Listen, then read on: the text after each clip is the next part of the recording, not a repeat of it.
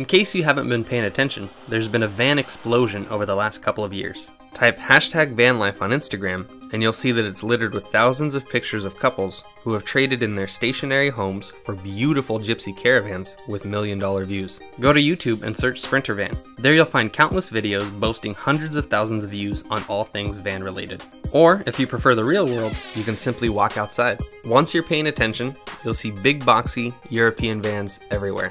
What's with this van boom, and is it worth it? As a 33-year-old dude living in an age of socio-economic uncertainty, I have questions. I want to know if living in a van full-time is realistic. How is it different from living in a home, or an RV, or a trailer, or a tent? Is it actually cheaper than living in a house? What is the average monthly expenditure of this type of lifestyle? Do van lifers get sick of it? Do they ever crave stability? Does the constant traveling wear on you? How does van life differ for surfers, for climbers, authors, executives, single people, married couples, or folks with families? Does it get lonely out on the road? Are there any dangers? Are people nice to you? Do they respect your life choices, or do they shun your existence? How does real life differ from what you see on social media? And finally, do van lifers feel happy and fulfilled?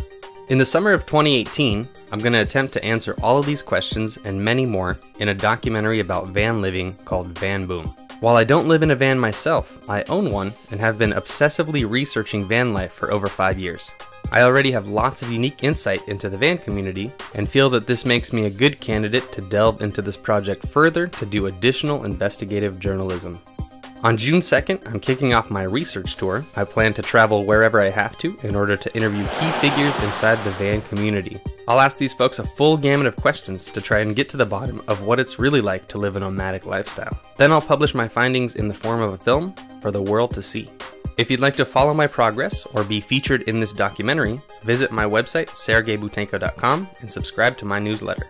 Finally, if you feel so inclined, help me spread the word by sharing this video. Thanks for watching and stay tuned.